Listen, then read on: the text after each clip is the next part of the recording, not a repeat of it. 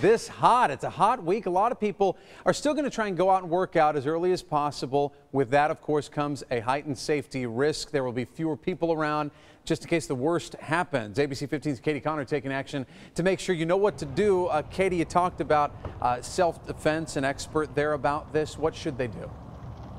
First, you want to be aware of your surroundings, and if you do plan to hike early or maybe go for an early morning run, you want to make sure you have something with you like this Sharpie. You can actually use this to defend yourself. Now, it sounds kind of crazy. We thought so too at first, but we actually talked with self-defense expert Dewey Chu. He showed us how to actually use this Sharpie. Let's say you're running on the bridle path in Phoenix and someone tries to grab your arm.